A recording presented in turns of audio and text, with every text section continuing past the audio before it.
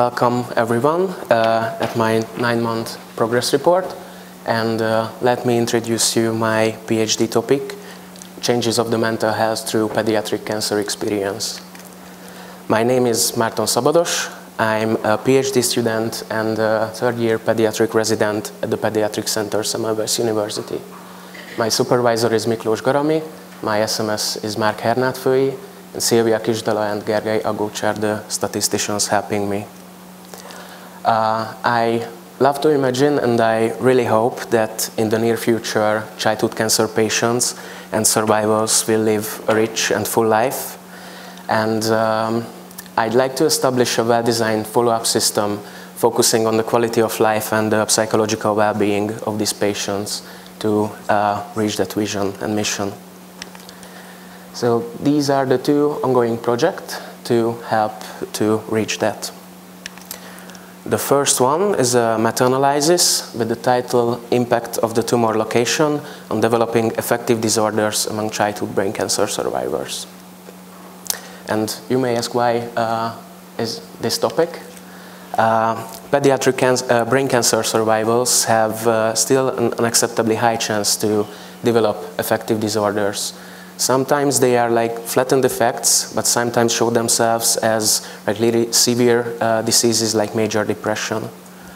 We also know that different areas of the brain are responsible for various functions, and a lesion, for example a tumor in a specific area, might cause function loss and even lead to development of some psychiatric diseases. Growing into deficit means as the children and the person gets older, all the diseases grow into them also. So, for example, major depression gets more severe by time. Therefore, is a long-term follow-up for these children highly recommended from a young age, because with the right time diagnosis and the treatment leads to a decrease in the recurrence and the long-term outcomes of these disorders. So my aim was to identify which of these psychiatric diseases have the highest prevalence among the different brain tumor locations. And that led me to the question, does the location of the tumor predict the occurrence and the types of affective disorders in patients with CNS tumors? And I hypothesized that there is an association between them. Here you can see my search key. The search was conducted in the 22nd of November last year. After the selection process, 42 articles were eligible to conduct my meta-analysis. Let me show you my results. The first one is the prevalence of depression among childhood brain cancer survivors. We divided the patients in two subgroups based on the anatomical separation of the brain, infratentorial and supratentorial. The events are the diagnosed major depression done by psychiatrists and professionals. As you can see, that there was not a meaningful difference between the two subgroups, but the total prevalence is 22%, which is a really concerning number. That means that 1 in 5 brain cancer survivors suffers from major depression. In this slide you can see the prevalence of anxiety among these patients with the same subgroups, and the events mean the diagnosed patients. As on the previous slide also, here again you can see a high level of heterogeneity, which has mainly two big reasons behind it. One can be the subjective part of the diagnosis, and the other is that the studies used really different follow-up times.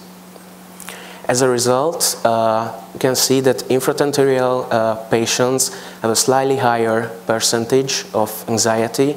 The result is not mathematically significant, but can give us a direction to see if they have a slightly higher chance to develop anxiety. In this slide, you can see the scores these patients achieved on different depression and anxiety questionnaires. All these questionnaires, you can see below, are self-reported questionnaires. And the outcome measure was the mean scores of these questionnaires.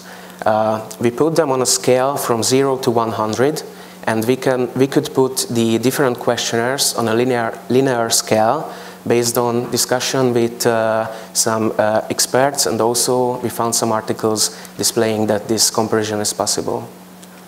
As a result, in both depression and anxiety sites, there was a statistical significant difference between the infratentorial and supratentorial group. Infratentorial patients achieved higher scores and achieved worse on these assessment tools.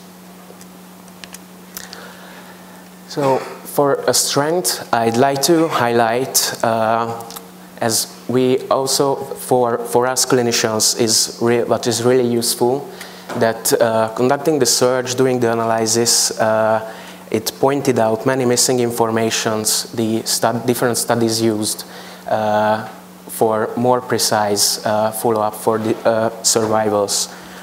And as a limitation, the lack of data about the follow-up times was our main limitation.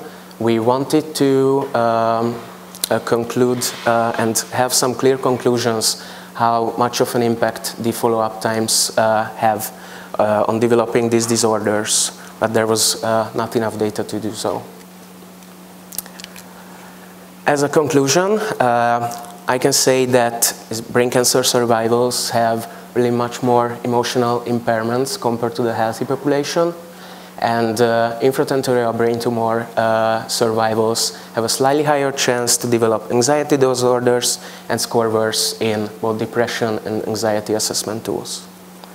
We can use this information and in the future put closer psychological follow-up for these patients, maybe put more focus on the infratentorial patients. And for further research, I'd like to recommend to do many and really a lot of prospective cohort studies for the more precise analysis.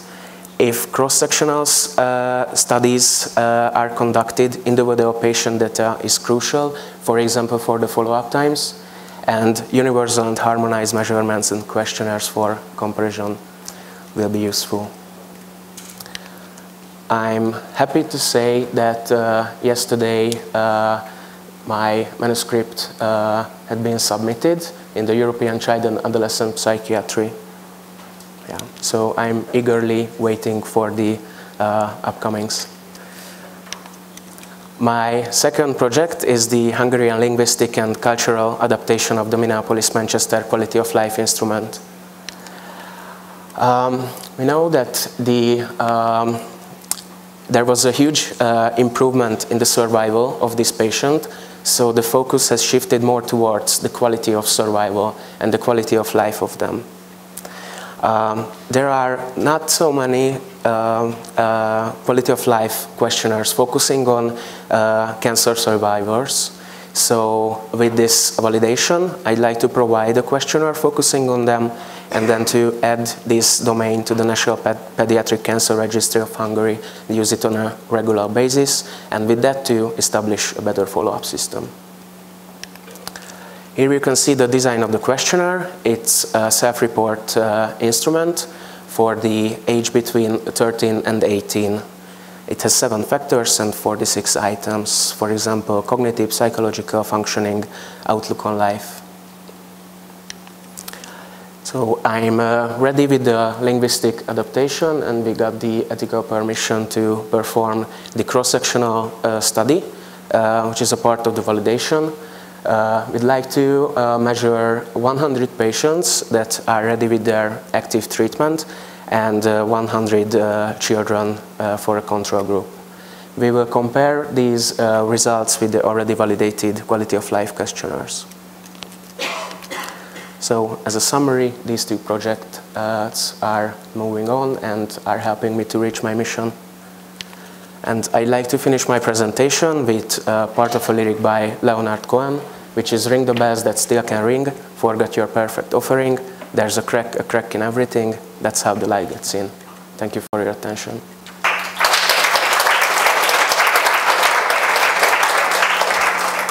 You mentioned that this patient needs regular psychological checkups, and I wonder if you have a recommendation for that, how it should be done. Yes, thank you for the question. We've been thinking about it a lot. As they are, so during their active treatment, as they are staying in the hospital, we will, I think the best will be to measure them after the big milestones in their treatment, like after surgery, after radiotherapy, after chemotherapy, because all the different tumor types have really different treatment schedules. So during their hospital stay that way, and after their active treatment, in all the checkup visits, which is after 1 month, 3 months, 6 months, 1 year to 5 years, we will be great to measure them. And we are planning prospective study doing that in our clinic, which I'm really waiting to start. So we will do these checkups, as I said. So yeah, these are my recommendations.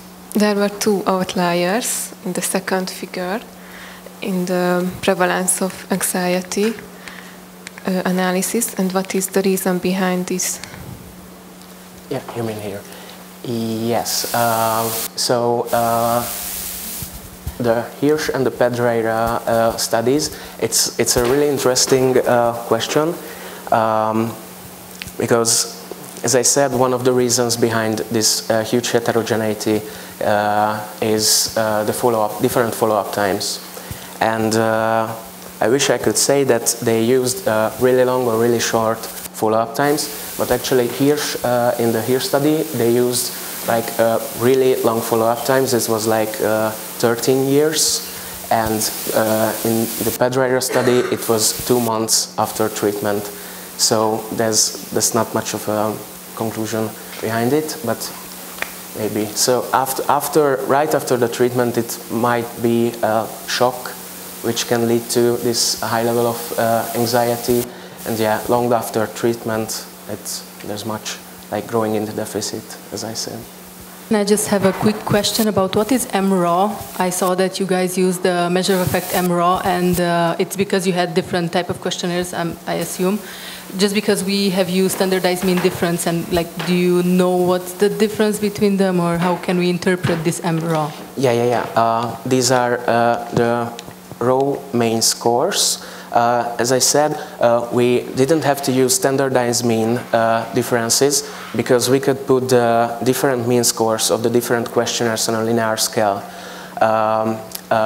We had some discussions with psychiatrists, and also an article said that as the higher scores mean worse outcomes and with the same sensitivity, so that's it why we didn't use standardized means.